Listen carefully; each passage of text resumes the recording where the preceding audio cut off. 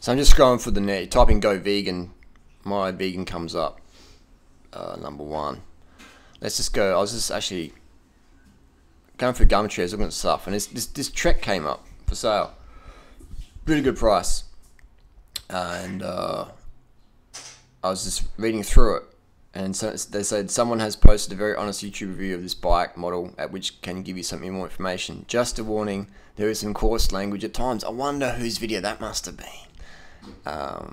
It's a good deal, it's got going, etc. But anyway, so if we go into YouTube, we type in Trek Madon, we come up with, we scroll down, high carb rider, another vegan there, and we got durianrider's one, and this is the actual bike that was in the Gumtree one. So if you scroll through it, so that's what I mean. This is what we're talking about, next level trolling, and trolling with a good cause, getting the message out there. So someone might come up, there might be a Gumtree and just might be going through stuff, and then they get introduced to my channel. They're not looking for fucking the message, man. They're not looking for vegan message or health tips, but they just come to it. Just serendipity, whatever you want to call it.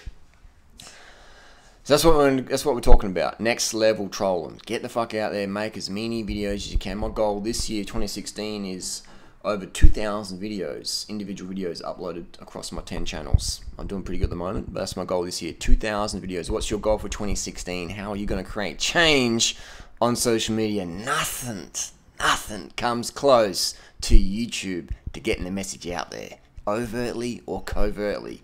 Get on it, get cashed up. It's the best fun ever, best job ever for people like me. Okay, good. I'm gonna say, my hair's falling out. What the fuck happened to my hair?